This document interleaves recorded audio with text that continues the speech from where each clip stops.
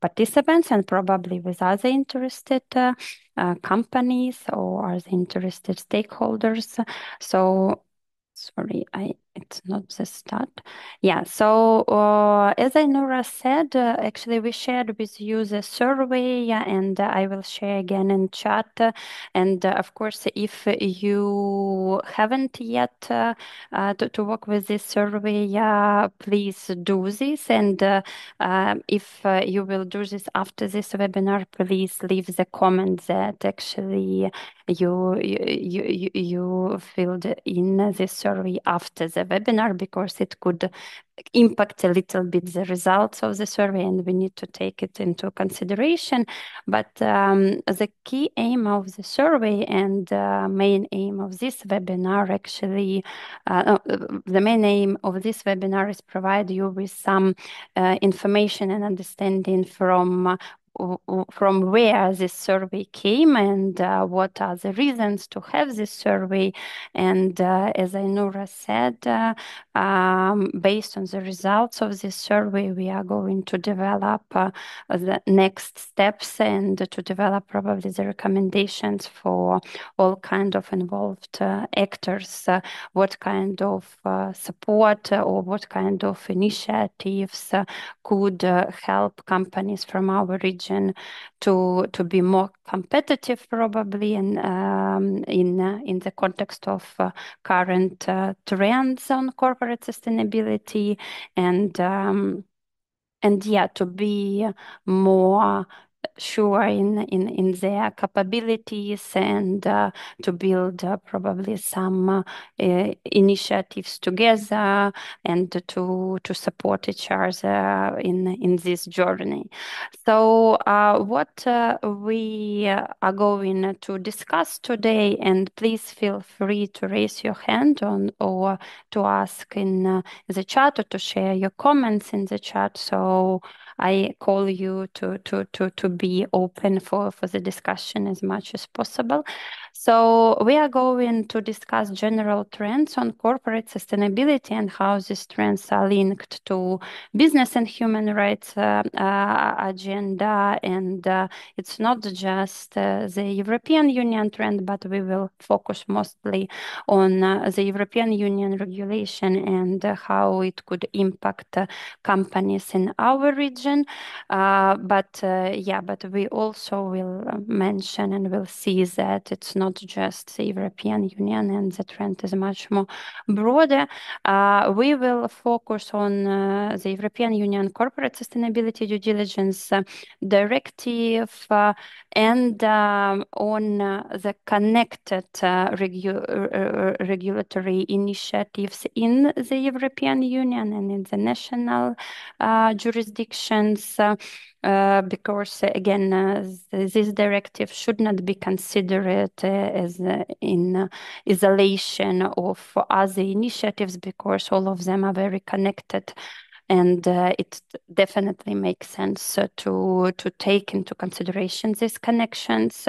And the key question is what impact of the directive beyond the European Union, and in particular in our region, and what companies can do and how companies can be supported to be more prepared for these trends.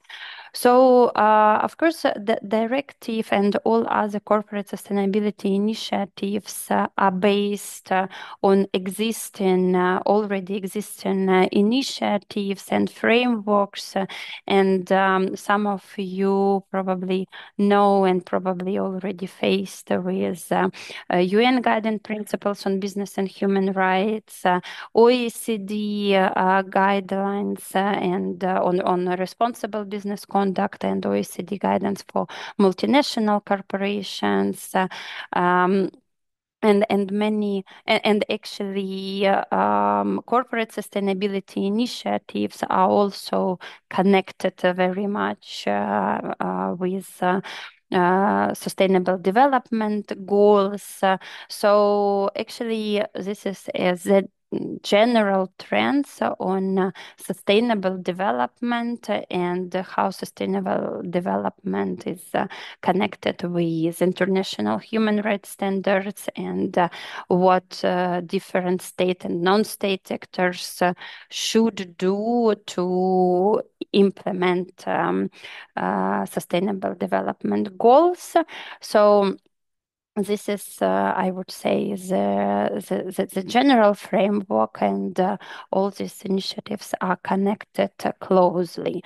So, if probably again, probably some of you already know about UN Guiding Principles on Business and Human Rights. They were adopted in 2011, and actually.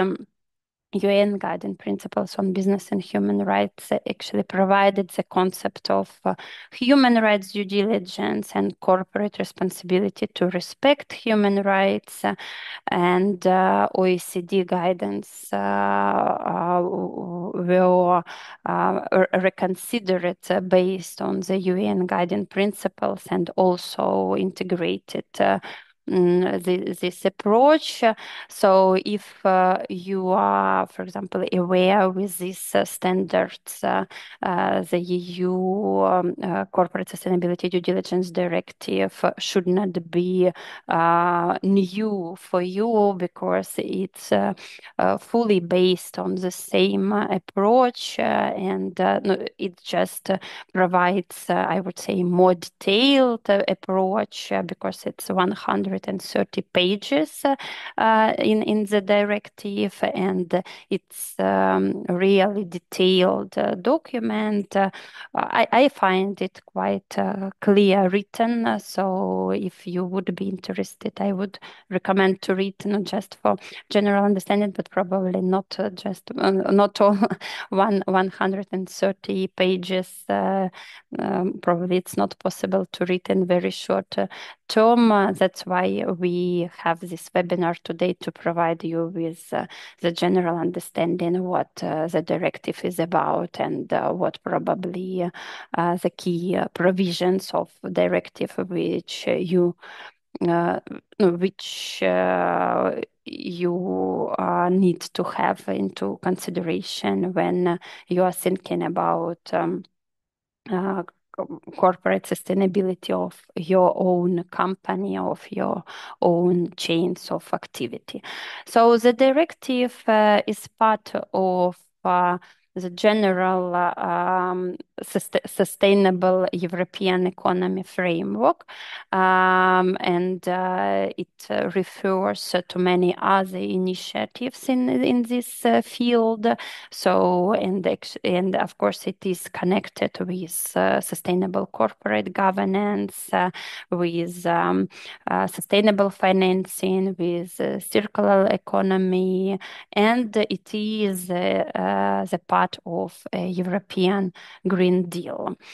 But as I said in the beginning, we don't have only such kind of initiatives only in the European Union level. And again, probably you already know that the current regulatory landscape in business and human rights, and in corporate sustainability, and in human rights due diligence is much more broad, and you can see on this map different kind of legislative initiatives in different countries and in different parts of the world. So you can see initiatives in Canada, you can see regulation in the US. Um, of course, on the national level in European Union member states, we also have some examples. France, for example, adopted the corporate duty of vigilance law in 2017, and we already have some experience of implementation this law, and some organizations, expert organizations, civil society organizations are monitoring the effectiveness of this law, and there are some developments there. In the Netherlands, there is Child Labor Due Diligence Act adopted in 2019. In Germany, I would say that probably it was the most significant step on the national level when Corporate Due Diligence in Supply Chain Act was adopted in 2021, and companies which are part of German companies, supply chains, all already had a chance to feel indirect effect of this law. There are some initiatives in the world.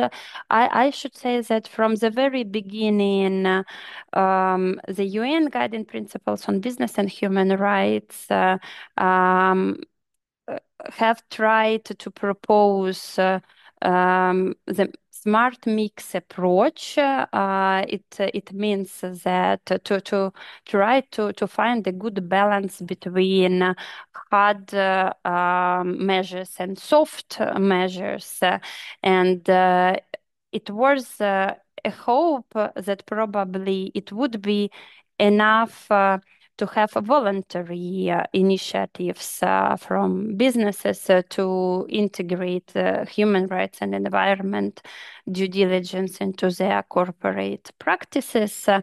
But the progress was quite slow, and when the European Commission um, st started the discussion about the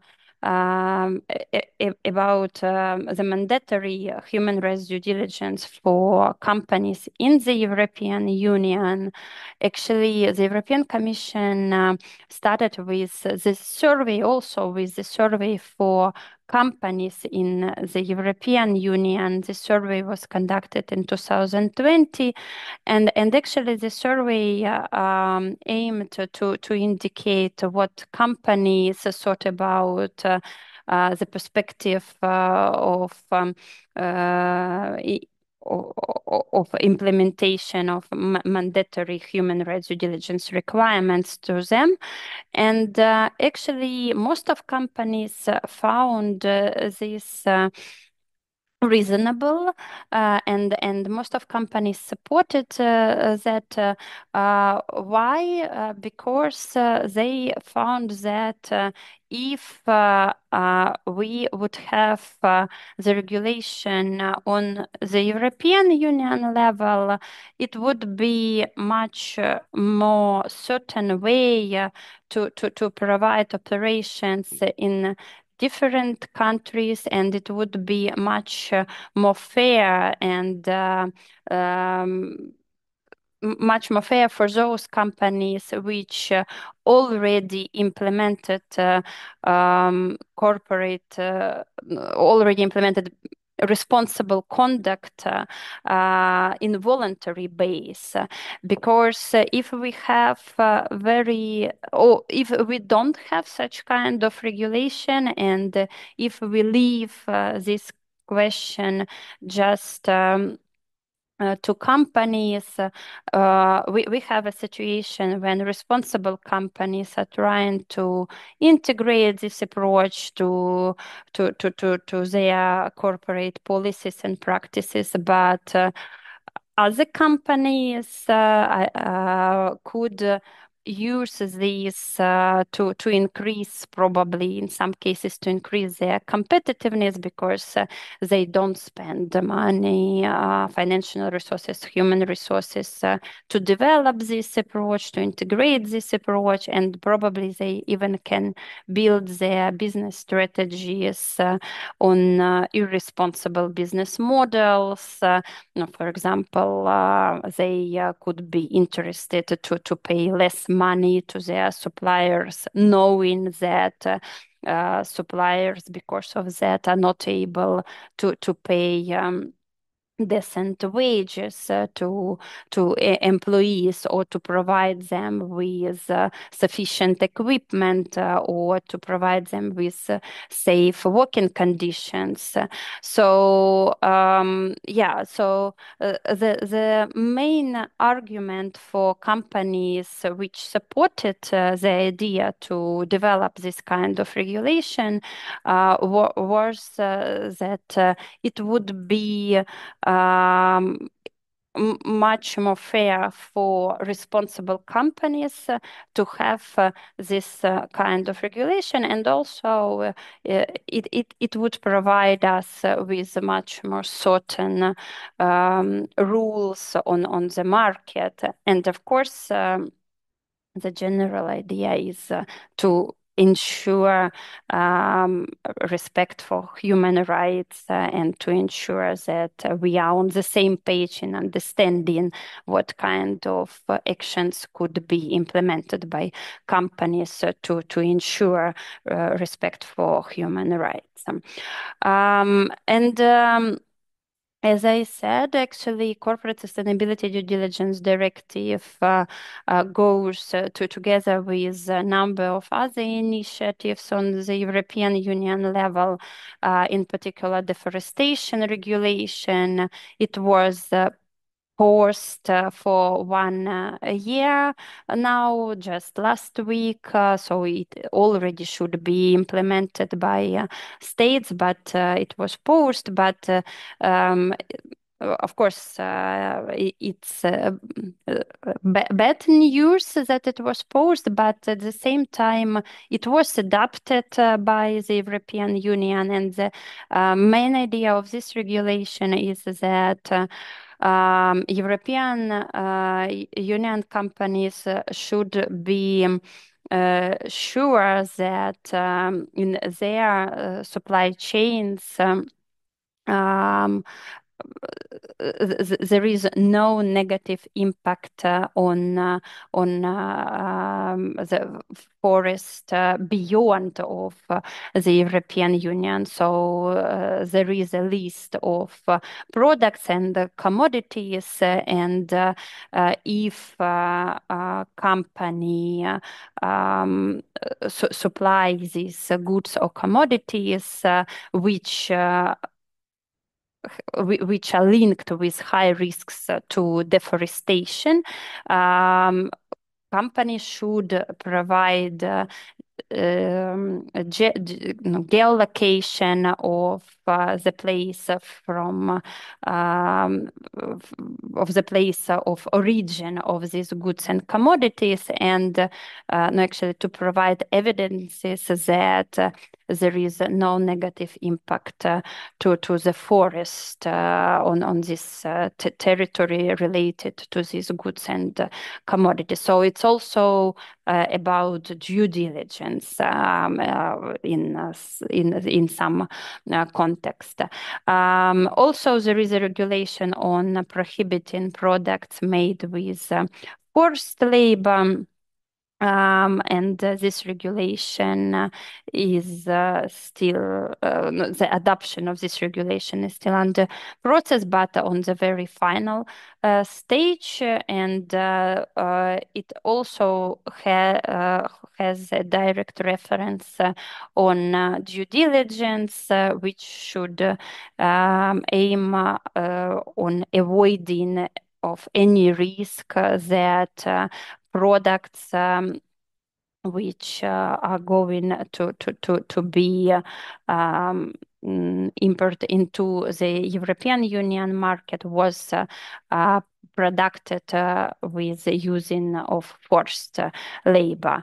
And also there is a link with Corporate Sustainability Reporting Directive. Corporate Sustainability Due Diligence Directive has a direct reference to the Corporate Sustainability Reporting Directive, and actually it was an aim of European policymakers to avoid duplication of requirements addressed to companies. And so Corporate Sustainability Due Diligence Directive expects from companies that they report about their due diligence steps, about the monitoring of effectiveness of these measures. But for reporting, there is no additional requirements than Corporate Sustainability Reporting Directive has. So in this case, these two directives are in line to each other. And just to mention that from the very beginning, Corporate Sustainability Due Diligence Directive was titled in another way. It was Human Rights and Environment Due Diligence Directive. But then to be more, I would say, probably business oriented or not so scared for business people, and also to be in line with reporting directive. It was made a decision to actually to agree these directives to each other, and to have the same approach and to have the same title: Corporate Sustainability Due Diligence and Corporate Sustainability Reporting. Because probably if you know that reporting directive had also another title, non-financial directive, before. So actually, what is the directive about and how does it affect companies beyond the European Union? Yeah. So this directive is about two main points, I would say. The first one is about human rights and environment due diligence. So companies should develop the process of human rights and environment due diligence, not just in its own operations, but also in the operations of its subsidiaries and in operations carried out by business partners in chains of activities or chains of actions. So it's also interesting, we will be back to this term, that the directive doesn't use the term of value chains or supply chains, and uses the term chains of activities. And the second point, transition plan to mitigate the consequences of climate change. So companies should develop the number of actions which will be implemented um, for reducing global warming to 1.5 degrees. So, but mostly the directive focuses on human rights and environment due diligence, but also has a special provisions related to transition plan and climate change. What companies does the directive cover? The directive covers the EU directly, covers the EU companies and non-EU companies. So the EU companies will be covered directly if a company has more than 1,000 employees and net turnover over than 450 million euros for the last fiscal year. And no, actually, this criteria should be should be met during two last previous fiscal years. So if in one of these years company didn't meet this criteria, it means that it will not be covered by the directive. For non-EU companies, the criteria related to number of employees is not applied to non-EU companies, and only criteria related to net turnover is applied. But also there is one more difference. If we talk about EU companies, we talk about the net turnover all over the world. But when we talk about non-EU companies, we talk about just about net turnover in the European Union. It's still it's still not clear, not fully clear how this turnover for non-EU companies will be calculated. Because at the moment there is no instrument to indicate net turnover for the non-EU companies in the EU, and the directive provides the provision that this kind of non-EU companies should have a representative in the European Union, and this representative should inform the authorities in the European Union about the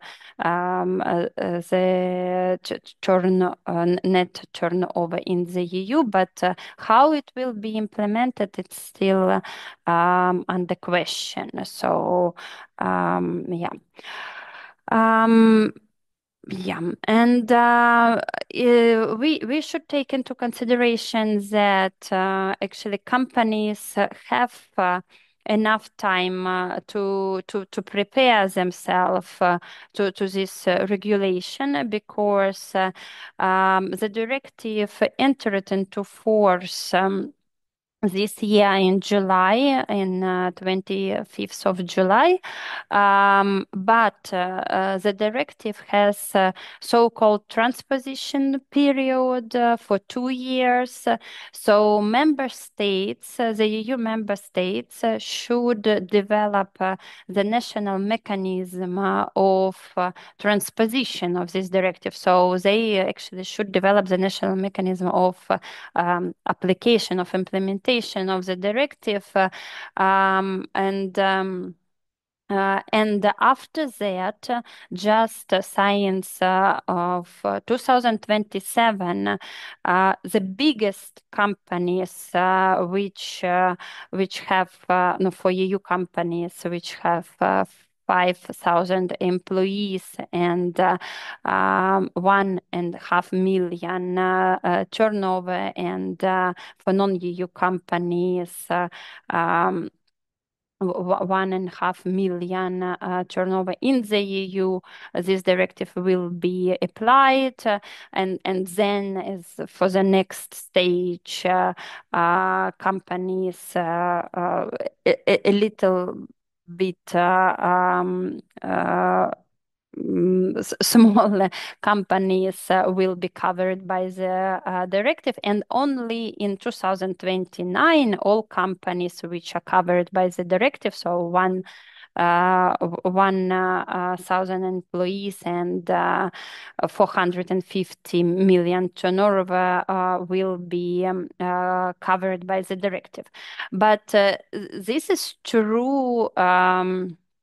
This is true about direct implication of the directive, and companies which covered by the directive or which are in the supply chains of this kind of companies, they have already started to their preparedness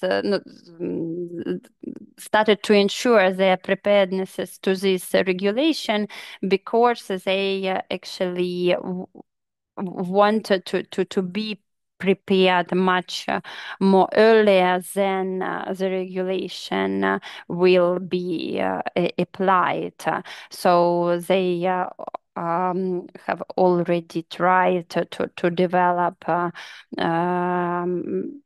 the processes, corporate processes and policies which will be in line with the directive. Oh, sorry, I don't know why it's. Yeah. So at this moment, now our colleagues from some experts organization in the EU calculated how many companies in the EU will be covered by the directive. You can see 5,421 company in the EU will be covered directly by the directive. But what about non-EU companies? So actually, as I said before, there is no way to calculate a certain number of non-EU companies at the moment because there is no mechanism to know net turnover of non-EU companies in the EU, but with some indirect calculations, the experts made a conclusion that it will be around 900 companies. But as I said before, this is about direct application of the directive. But these companies will be obliged by the directive to indicate and to monitor and to assess human rights and environment risk in their chains of activity.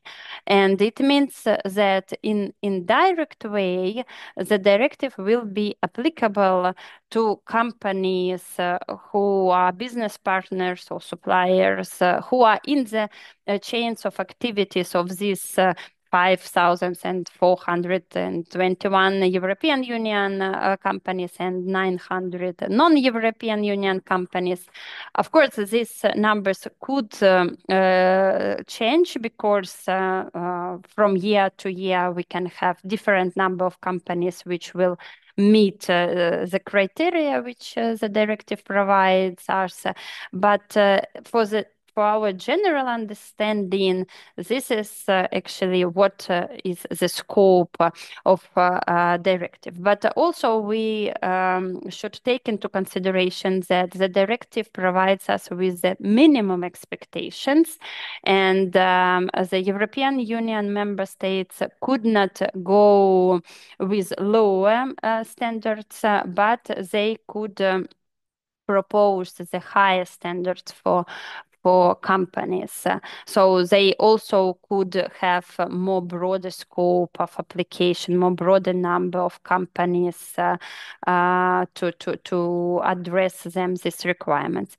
And also we need to take into consideration that actually the UN Guiding Principles on Business and Human Rights and the OECD approach and actually the directive has the same approach.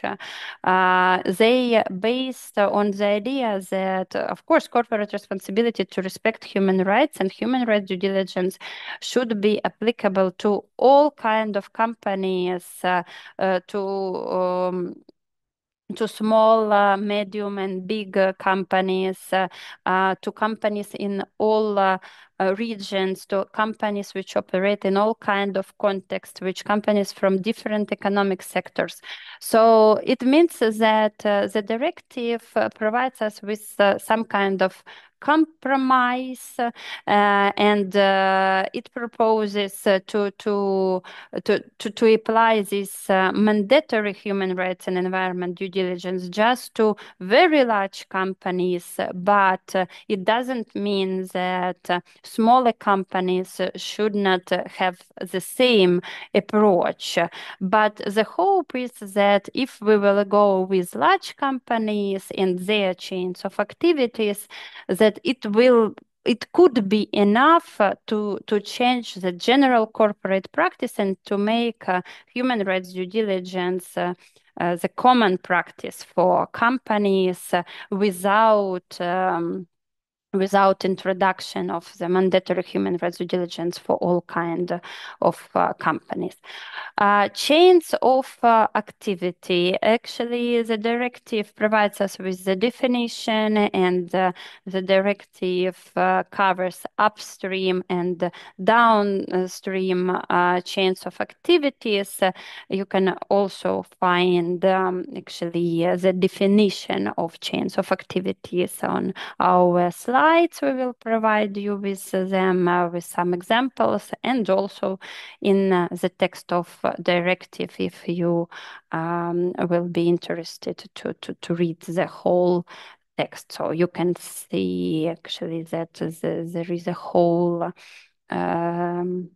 circle of product or of services should be covered by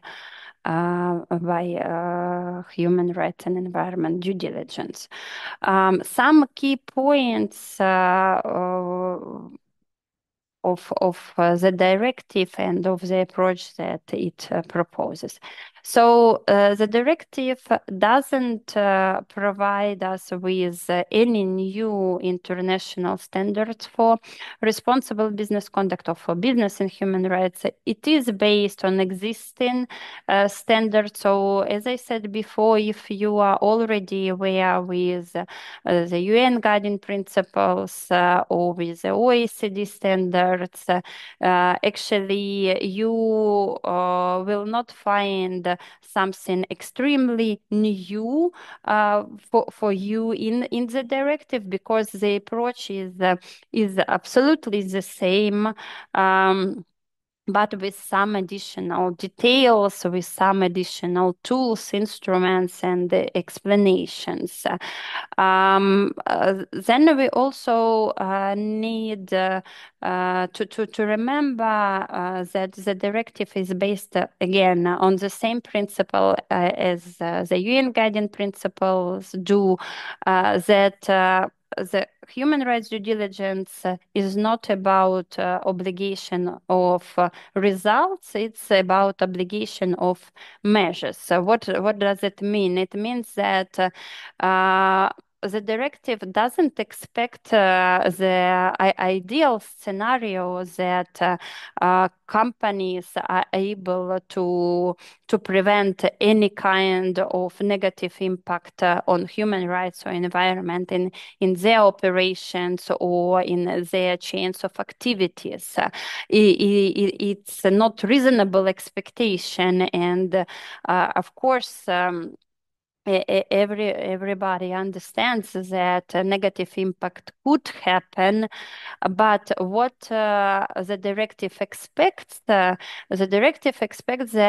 companies do their best efforts and reasonable efforts to prevent this kind of to prevent negative impact on human rights and environment, and so and that's why we are talking about the obligation of measures, not results. So when we assess the company's conduct in terms of in terms of responsible business conduct or in terms of corporate sustainability, we assess what kind of efforts company made to indicate, to identify human rights and environment risk, to prevent negative impact on human rights and environment, to minimize this impact, to communicate with stakeholders, to communicate with business partners, to mitigate risks and so on. And also companies leverage so the possibility to influence on the situation or to influence on business partners' conduct also should be taken into consideration because different companies have different leverage. And of course, large companies usually have much more strong leverage than small companies.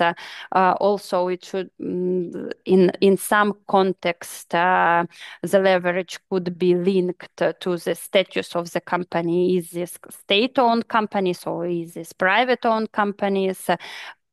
Can this company, would say, exit from from business relationship, which could be very risky in terms of human rights or environment, or not? No, so yeah, in each specific cases, it should be taken into consideration. Did a particular company have a leverage to impact into the situation in positive way or not, and with what instruments and so on. Also, the directive pays a lot of attention to meaningful stakeholder engagement. So this is a cross-cutting element of human rights due diligence. And of course, if a company really wants to know what kind of human rights risk, environmental risk could raise in its operations or in operations of its chains of activities, of course, the meaningful stakeholders engagement is the most important, the most significant instrument to know that. And the company should make reasonable efforts to provide stakeholders with channels of communications, with channels of notifications, with instruments to claim if some negative impact happened. And these channels, of course, should be accessible, should be in time, should take into consideration again the context in where companies operate and so on. So it also should be done in a reasonable way. So yeah. And no, actually, what are the basic expectations of the directive to companies? The basic expectation is that companies integrate human rights and environment due diligence into policies and management systems. They identify and assess the adverse impacts on human rights and environment. They make all reasonable efforts to prevent, to minimize the actual or potential impact on human rights and environment. They evaluate and monitor the effectiveness of implemented measures. They communicate about results and they provide remediation if something negative happened. As for communication, actually, companies globally and in our region in particular, actually they are much more aware with communication, with reporting than with human rights and environment due diligence. And sometimes or even often companies prefer to report that they don't have any kind of human rights risks in their operations and in operations of their chains of activities. So they no, more common situation than they don't report about cases of the negative impact on human rights and environment in their activities. But the evidences show that if a company provides this kind of information that it indicated human rights risks or it indicated negative impact on human rights and environment in its own operations or in operations of its chains of activities, it increases the trust to these companies, trust from investors, trust of stakeholders, because no, this is the much more real situation when company actually indicated something, and also company reported how this situation was solved, what kind of measures were taken, and what company actually did to prevent this kind of situation for the future, and what kind of remedies were provided to no, for people or communities whose rights were violated or were negatively impacted. If you already saw before this picture, it means that you are already aware with the human rights due diligence process, because this picture is taken from the OECD guidelines, but the process of human rights and environment due diligence, which is provided by the directive, is the same as I already said before. So actually, we have the same steps that companies should develop policy commitment. They should assess actual and potential impact. They should take actions to address impact. They should track performance. They should communicate performance, and they should provide remedy and grievance mechanisms. And as a cross-cutting element of human rights due diligence is a stakeholder engagement in effective way, not in a formal way, but to be sure that stakeholders are involved in effective way. And also, directive provides some concrete instruments which a company could use to integrate human rights due diligence, in particular in their supply chains, and for example, the directive mentions that contractual assurance could be used or should be used by companies in agreements in contracts with their direct business partners, but also to ensure that the company's code of conduct will be part of business relationships in the whole chain of activity. So, and actually, the European Commission is obliged by the directive to develop the methodological recommendations or guidance on contractual assurances or model contract causes, and the draft of this kind of guidance is already developed by expert community, so there is no guarantee that the European Commission will take this particular draft, but the chances that actually this draft will be taken into considerations are very high. So if you are interested, we will add the link to the draft of this contractual causes to the slides, and then we will share with you, and you can see what kind of contractual assurance could be used. And also, the directive pays a lot of attention to small and medium enterprises. Small and medium enterprises are not covered by the directive directly, but as we understand that small and medium enterprises could be part of chains of activities of those companies which are covered by the directive. And it means that these companies will receive from their partners the requests about what kind of human rights risks they have, what kind of measures they take to minimize this risk, and so on and so forth.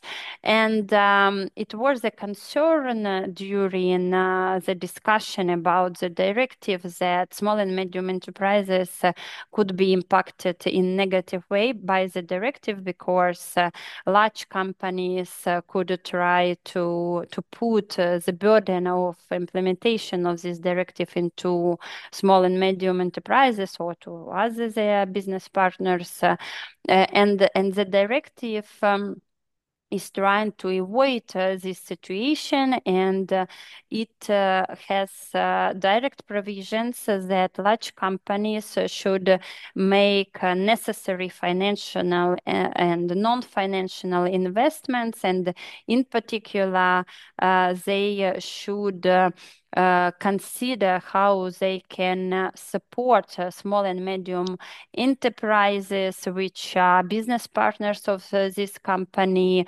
probably to provide them with the resources, with knowledge, with trainings, or even to provide them with financial support, low interest loans, or any other kind of assistance.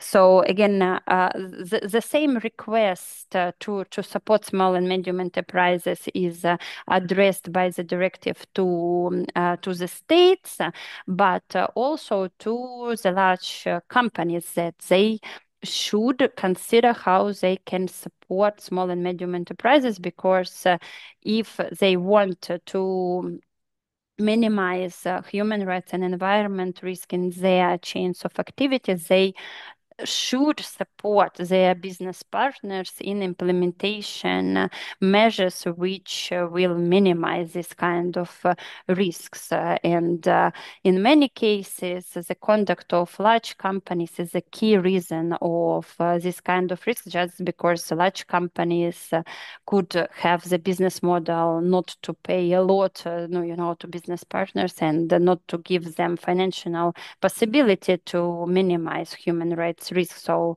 it could be a business model, and so the idea is to avoid this kind of situation and to protect actually employees and of small and medium enterprises and local communities from this kind of business conduct.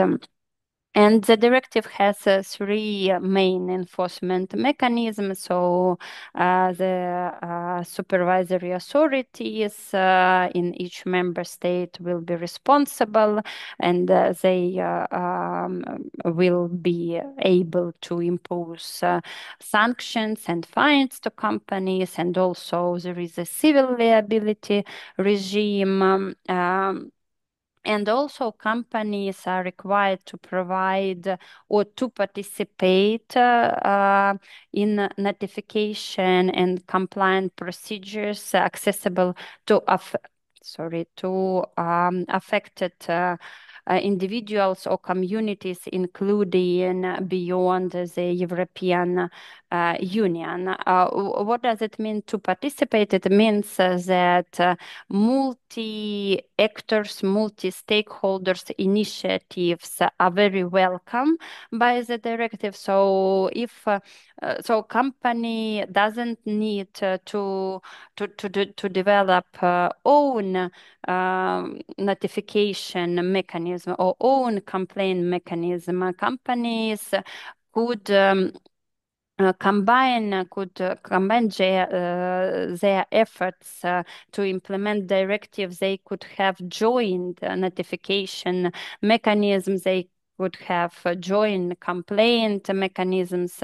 They could develop this kind of mechanism for the whole chain of activities, and it could be much more efficient, no, effective to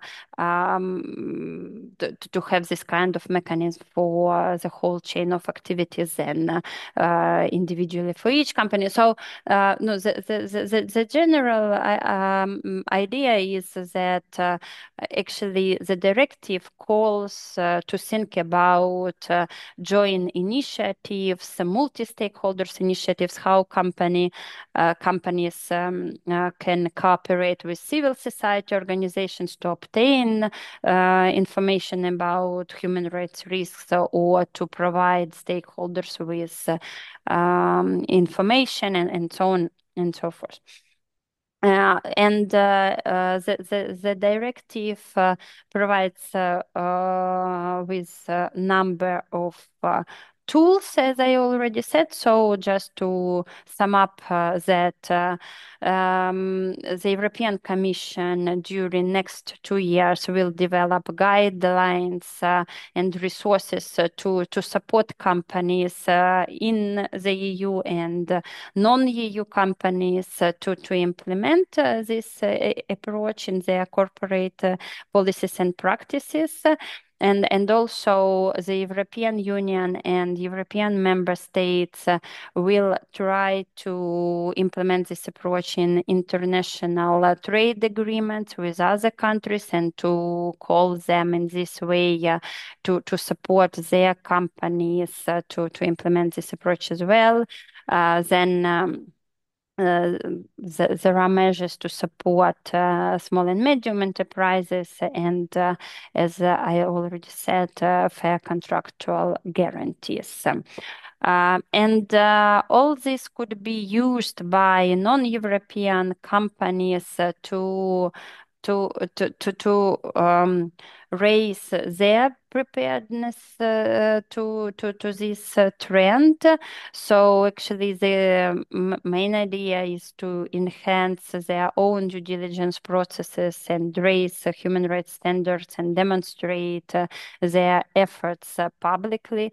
Then doing this, they could become more attractive, more competitive to European Union business partners because they will seek to minimize the risks in their chains of activities, and also responsible investors will seek this kind of companies to invest.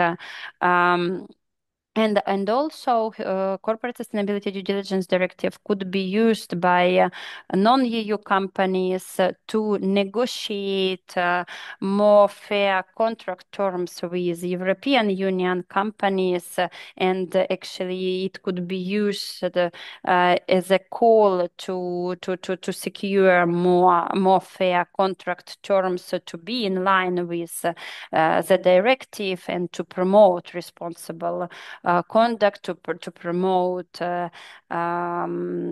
fair working conditions for own employees and other responsible practices.